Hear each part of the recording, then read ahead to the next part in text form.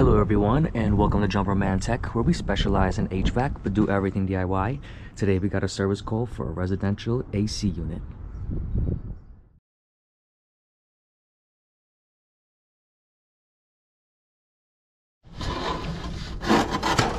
Thank you to everyone tuning in to Jumper Man Tech.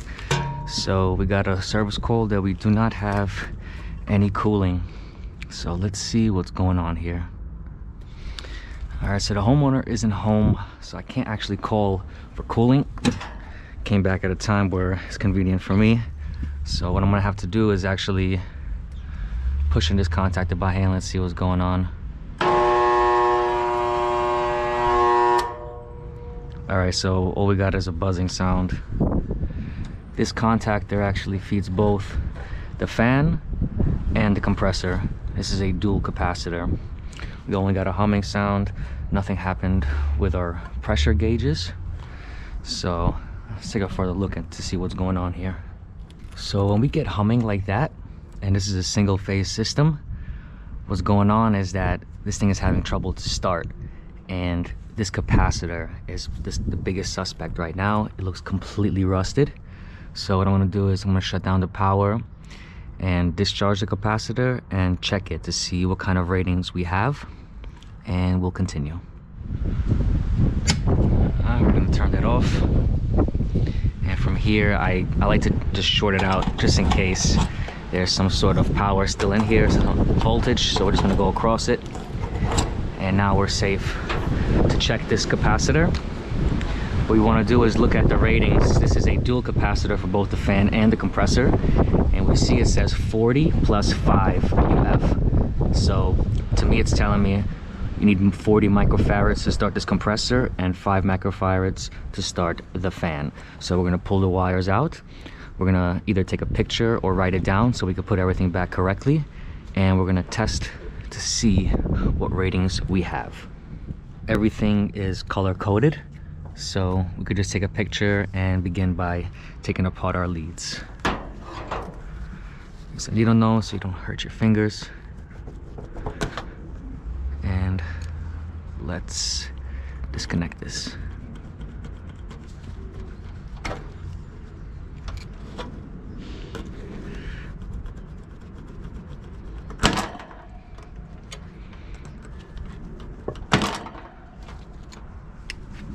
So I pulled out the cap, 40 plus 5 microfarads.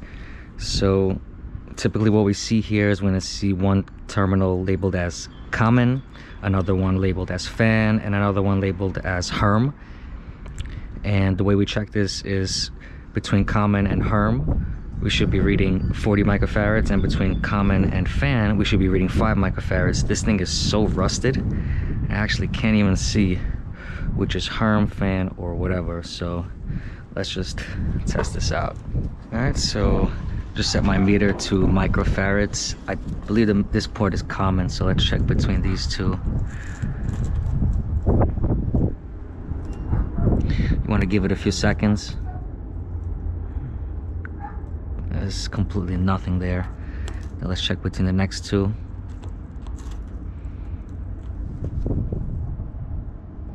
This thing is completely out of charge. There's nothing here at all. Let's check between any of these terminals, really. Oh yeah, this thing is completely fried up. It's definitely this capacitor.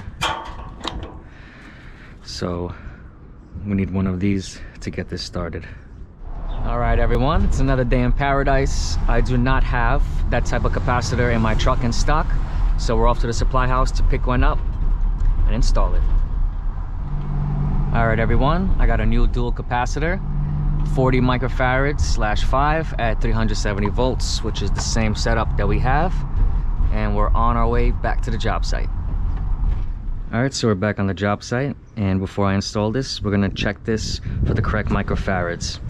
So if we look closely, we have one terminal rated as common, one as fan, and one as HERM. This is the SUPCO MFD10 capacitor tester. I just want to check this out just for video. So I'm going to put one lead on common and one lead on HERM, and that should be our higher reading. So we should have 40 microfarads. Just gonna press down the button. Right there we have 41 microfarads. So this checks out good. Next we're gonna put one lead on common and the next one on fan. And this should be reading 5 microfarads. Press down the button, we have 5.1 microfarads. And this capacitor is good. So let's go ahead and install this. So I'm just following my diagram. I found my dual capacitor. And if we look, we see our common wire. Yellow goes to common. So I got my common hooked up right here. One coming from line side of our contactor. The other common is one is going to our fan motor. And then we have the second next terminal. Let's see, for outdoor fan motor, we have a blue wire. So that's this one. So this blue wire, let's just make sure. Yes, okay, that's our fan. So we're gonna put that on fan. And the next one is, we have a red. And if we trace that out, that one does go to our compressor. So the red, it's gonna go to Herm. That's for our compressor.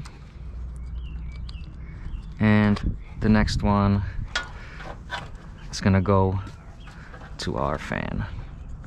If you're unsure, always check the diagram, and if you're not sure even then, follow the wires.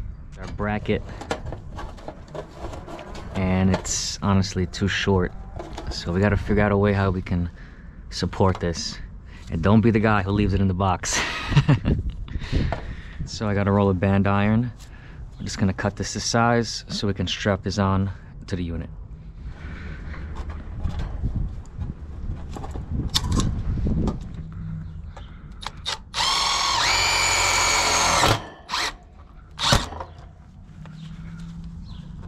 All right. And that's, looks great. That right there is a beautiful thing, and you can read everything. Looks like somebody's been in here stashing acorns. This is not a safe place, so I'm just gonna leave these on the side. For the little guy, I'm gonna clean this up a little bit, and let's test this out.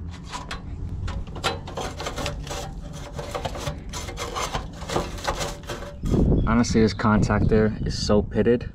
We're gonna replace it as well for good faith. And I got the power off.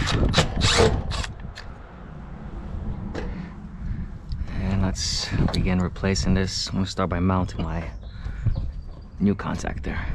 All right, looks great from here. We're just gonna go wire for wire.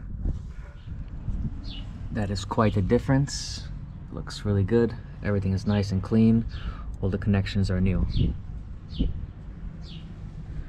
All right, everyone, it's the moment of truth. Just gonna push in the contactor. All right. Fan motor's running. Low side pressure is coming down. High side pressure is slowly coming up. That's a beautiful thing right there. Pretty much from here, we're just gonna start the system, make sure our refrigerant charge is okay and we're getting good temperatures. But that was the issue as to why our compressor and fan motor were humming and this was not starting. We saw how we checked the capacitor, and pretty much that's pretty much it, really. If anybody found this video interesting or helpful, please drop a like, comment, and subscribe. I'll catch you all next time.